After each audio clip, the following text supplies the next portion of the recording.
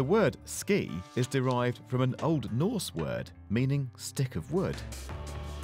The oldest ski was found in Russia and would have been used as a practical mode of transport.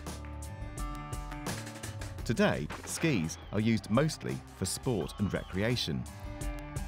Many materials are used to increase durability, stability and speed. Downhill skis are fairly straight, offering more control at higher speeds.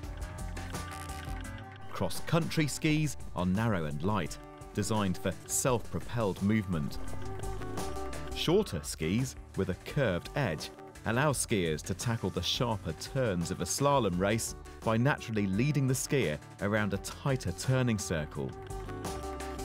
Ski design is constantly evolving, making ski events some of the most varied and exciting of the Winter Games.